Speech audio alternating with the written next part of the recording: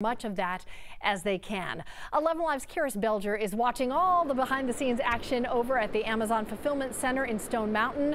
Karis, you've got robots, conveyor belts, and thousands of boxes. Describe what you're seeing around you there.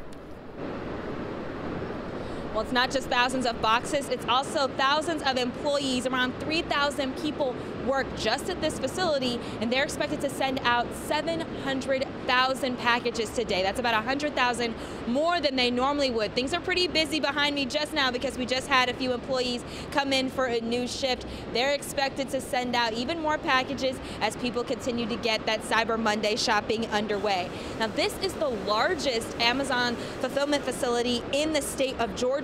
Around 3,000 employees, as I mentioned, work here, and all of the inventory is stored above us. So there are about 4 stories here. Robots will pull those packages out from the shelves, and then they will be put on the conveyor belt before they are packaged up and sent to your door.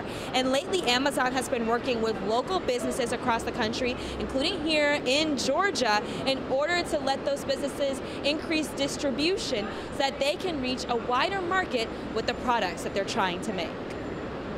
Obviously, Cyber Monday is the the close of a big opportunity for a lot of people to get ahead on their holiday shopping. So we recommend a lot of people get on it early and start now.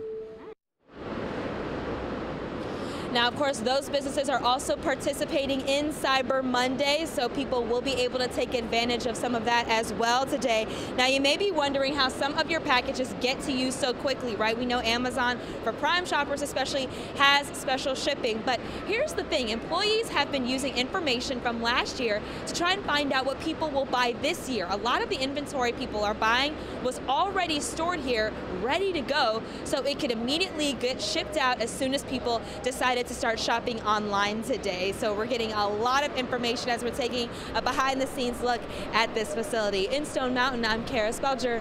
Back to you.